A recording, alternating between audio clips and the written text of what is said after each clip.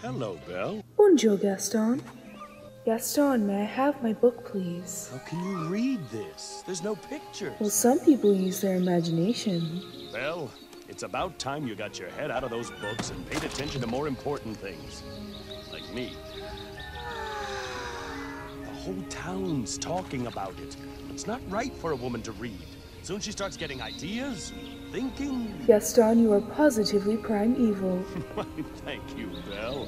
What do you say you and me take a walk over to the tavern? Take a look at my trophies. Maybe some other time. What's wrong with her? She's crazy. He's gorgeous. Please, Gaston, I can't. I have to get home to help my father. Goodbye. That crazy old loon, he needs all the help he can get. Don't talk about my father that way. Yeah, don't talk about her father that way. My father's not crazy. He's a genius.